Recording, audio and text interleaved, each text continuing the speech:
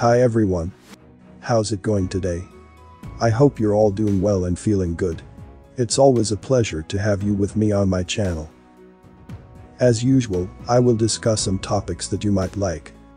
I understand that the quality of this video might not be the best, but I hope that the content is still understandable and informative.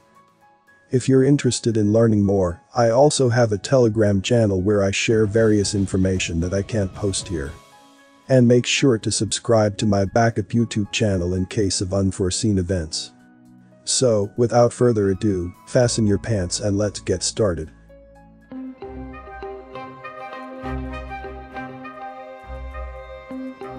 We've all heard some crazy talk about cows posing a threat to life on Earth, like the idea that cow farts releasing methane gas could cause climate change, even faster than John Kerry's jet. Anyone with a bit of sense would agree that the notion of a creature that's been living in sync with nature for over 2 million years, suddenly wrecking the Earth in just 14 years if they're not wiped out, is just plain ridiculous. Yet, folks whose ability to think critically is fading seem to buy into this claim. Maybe these are the same folks who are starting to believe that can give birth, and that someone can magically transform into something they're not just by saying they are. But those of us who can spot the craziness in these clearly wacky beliefs can't help but notice that these ideas are being spread by globalist governments through compliant media, and what's worse, some folks are actually buying into it. As a case in point, just recently, a publication called Natural News ran a story titled 13 Nations Agree to Engineer Global Famine by Destroying Agriculture, saying that producing food is bad for the planet. In that piece, they talk about a conference led by the US climate czar, John Kerry, where representatives from 13 different countries supposedly agreed to reduce the global cow population as a way to combat climate change.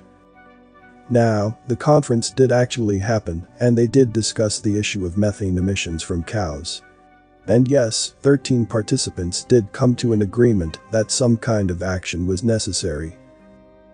However, it's important to clarify that not all 13 countries have passed laws to eliminate cows. It's worth stepping back a bit and digging into what really transpired. By doing so, we can not only figure out if red meat is truly on the chopping block worldwide, but we can also get a glimpse into how globalist governments aim to achieve their goals. Before I continue the video, please give a like if you learned something. Also, don't forget to subscribe and click the notification bell so you won't miss any update. Finally, watch until the end to avoid any misunderstanding. Thank you.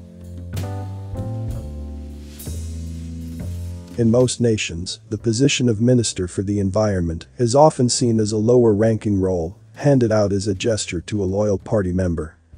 These ministers usually talk a big game, but rarely bring about significant changes. So, let's follow the trail of events that unfolded. John Kerry reaches out to environmental ministers in a bunch of lesser countries around the world under the vague banner of making a difference. They're pretty thrilled to hop on board as Kerry boosts their visibility and gives their otherwise somewhat useless jobs a touch of legitimacy.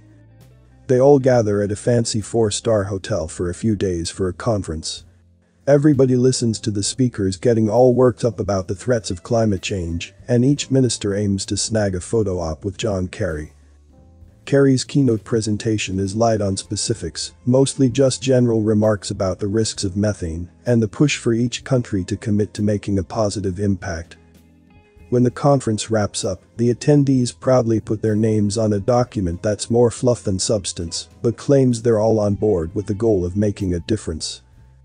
A press release goes out, showing the ministers all together, stating that methane is a hazard, and that all the nations are on the same page about the idea of a global methane control strategy.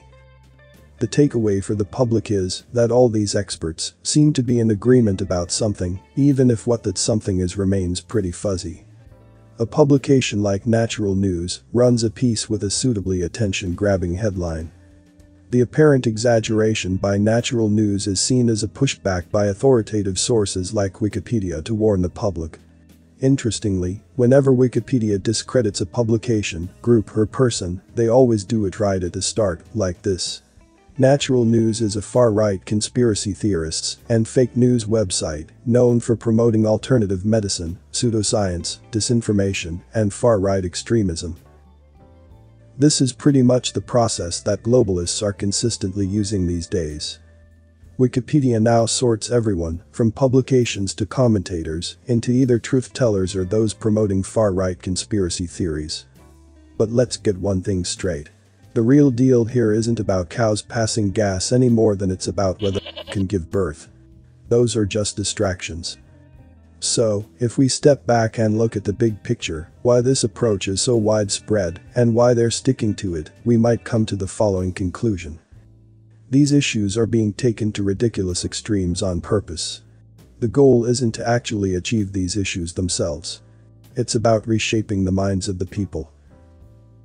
After a few years of having the public's attention focused on the divide between far-right extremism and whatever the Ministry of Truth approves, a substantial number of folks will have been transformed into thoughtless masses.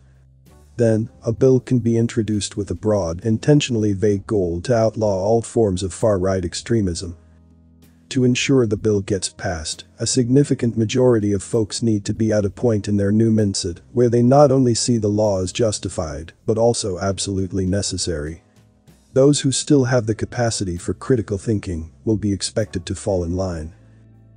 The aim isn't to get rid of cows, it's to get rid of independent thinking and opposition. If we view the above as a process rather than a desired outcome, we'll be better equipped to zero in on the crucial matter at hand.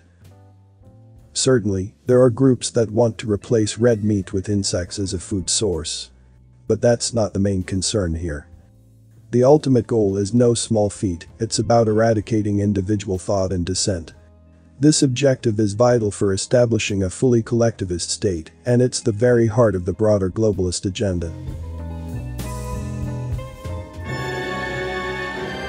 Now, it's time for me to hear from you. What are your thoughts on this video? If you found it interesting or informative, please consider giving it a thumbs up and sharing it with your friends and family.